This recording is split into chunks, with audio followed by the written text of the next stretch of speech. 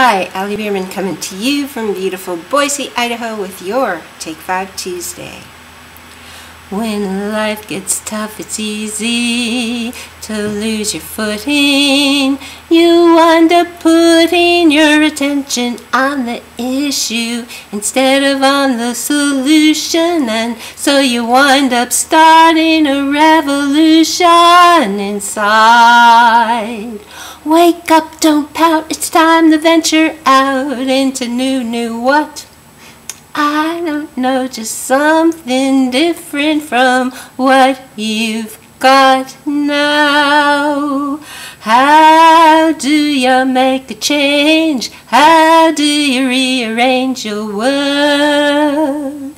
Is your thinking kind of mixed up? Does your mind feel like everything is swirled?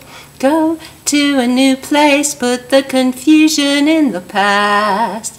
That way of doing life, well, it just can't last. Blast through the obstacles or simply walk around.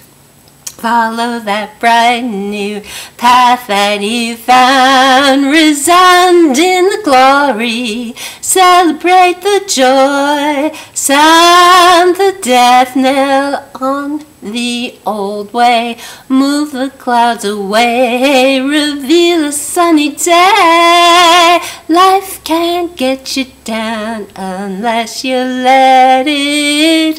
Life can't keep you down unless you wanted to. Forget it, forget it, it's all in the past. You are living now, now is all you have, the present is the gift, the universal salve. Be well, be happy, just decide and you're there. Be well, be happy, be sure to get your share of health, of wealth, of love. Abundance shines down from above, showering you with love. Let it in, let it in, let it all in now and always. You're living now, in this moment, and now, and now, and now. You can't live in the future. You can't live in the past. You can sure drain your energy keeping those memories alive, but the only time you can make something happen is right now, living in the present. And the decisions that you make in the present are creating your tomorrow, and your 5 years from now, and your 10 years from now. So live consciously, be aware of the decisions and the choices and the actions that you're taking right now, and the actions you're failing to take right now, because non-action is an action, kind of. I guess it is in and of itself. So stay focused on whatever's happening in your world now that you want to happen. Because what good does it do to give some energy to something you don't want to happen?